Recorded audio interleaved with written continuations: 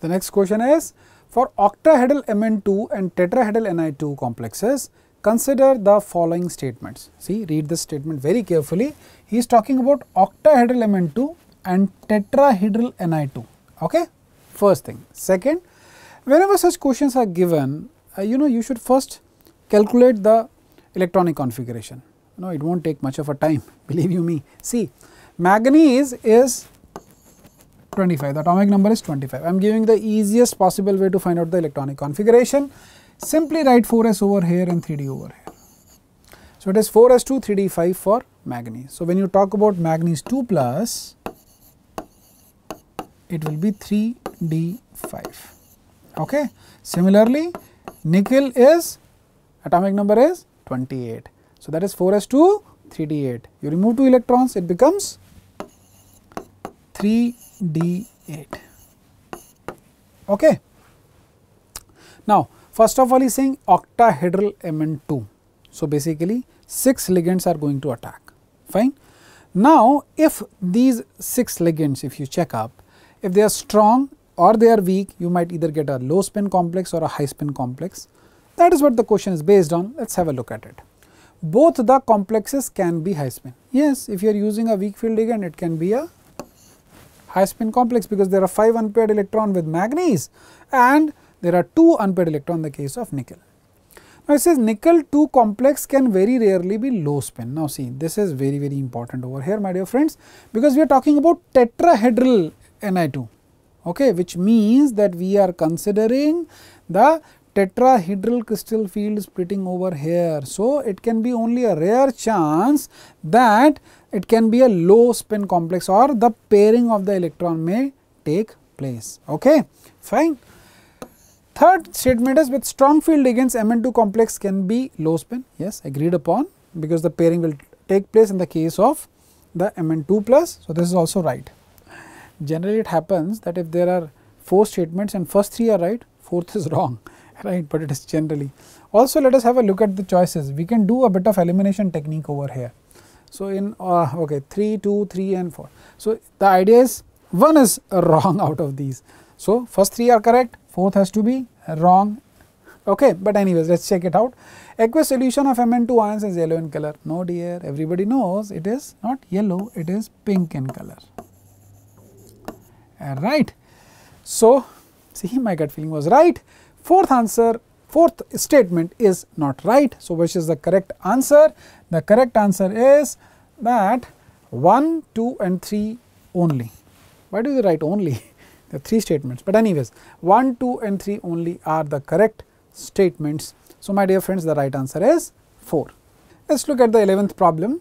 Consider that a D6 metal ion, okay, M2 plus forms a complex with equiligands and the spin only magnetic moment of the complex is 4.90 Bohr magneton. The geometry and the crystal field stabilization energy of the complex is, okay, so the 2 things which are being asked. Now, how to proceed over here? First of all, when you are given a D6 complex, right. So, D6 basically means that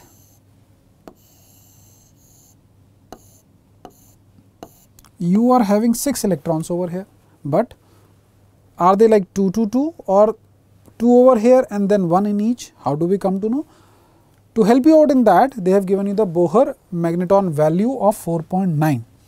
So, the spin only magnetic moment is given by the formula under root of n into n plus 2 and the value of this is given to be 4.9. So, basically if you square it up, it will be nearer to 24, which basically means that the value of n should be equal to 4, which means that there are 4 unpaired electrons. Okay. So, how you should fill it up? This is how.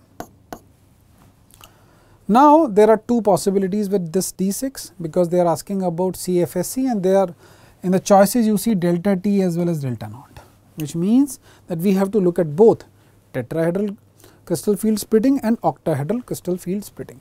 Let us look at the splitting. See, if I go for the octahedral crystal field splitting over here, I will have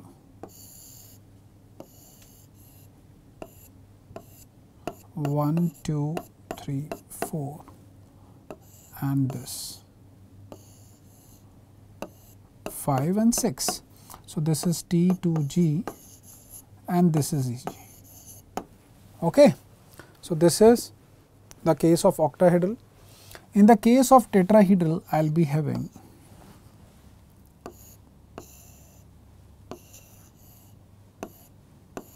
so 1, 2, 3 and 1, 2, 3. This is EG, this is T2G. Okay. This is octahedral, this is tetrahedral, right. Now, how do we find out whether it is octa or tetra? So, that will depend upon the CFSE. Over here, the formula for CFSE should be EG is on the top. So, this is 0.6 into the number of electrons in EG delta naught minus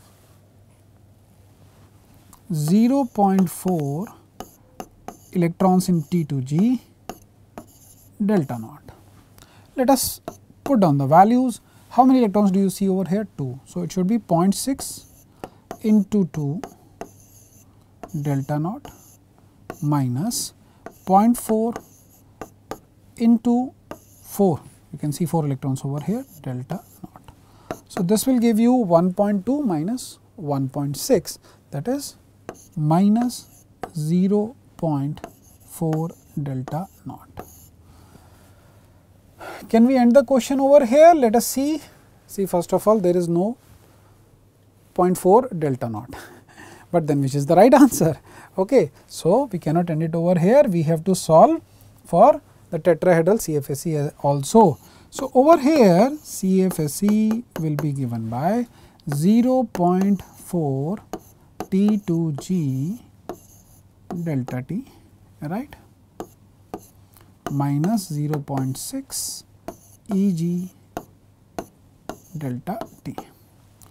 How many electrons do you see in T2G? 3. So, it should be 0.4 into 3 delta T minus 0.6. Here also there are 3 electrons delta T. So, this is 1.2 minus 1.8, which means minus 0.6 delta T.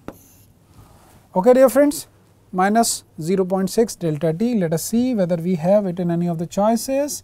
Yes, here we have it, minus 0.6 delta T. So, the right answer is tetrahedral and minus 0.6 delta T, that is choice number 3, right.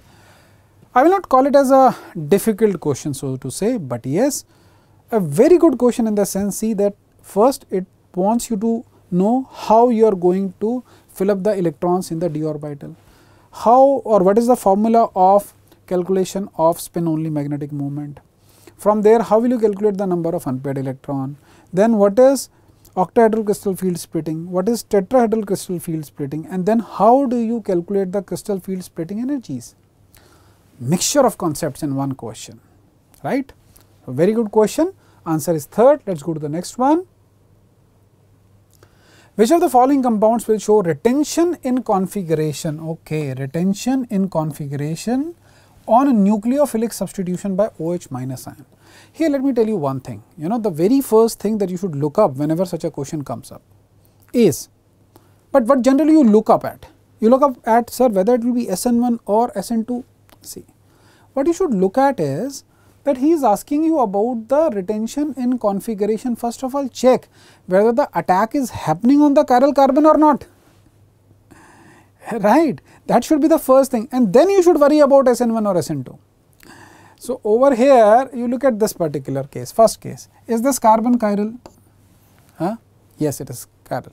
We will talk about it later on, whether it is SN1, SN2, retention will take place or not. First, let us look at the chiral carbon. Is this chiral? No. Third case, is there a chiral carbon over here? Yes, there is a chiral carbon, but the substitution is not happening on the chiral carbon. Okay. Next case, is this chiral? Yes, this is chiral.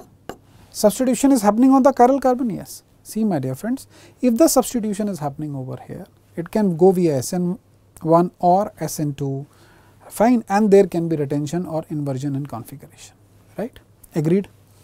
Choice number 2, there is no chiral carbon, forget about retention, right, or inversion. Choice number 1, you have a chiral carbon and the substitution is happening on the chiral carbon. So, again there can be retention, there can be inversion. Look at case number 3, there is a chiral carbon, but does the substitution take place on the chiral carbon? The answer is no. Where is it happening? It is happening on the carbon next to it. So, substitution will take place over here. Over here the configuration will not change. So, there will be retention in configuration. So, now you see you do not have to worry about SN1 and SN2. Those students who have wasted their time in this question thinking SN1 or SN2 and marked the wrong answer, please try to understand, there is no point talking about it. Simply check where is the substitution taking place, okay. So, the right answer is third.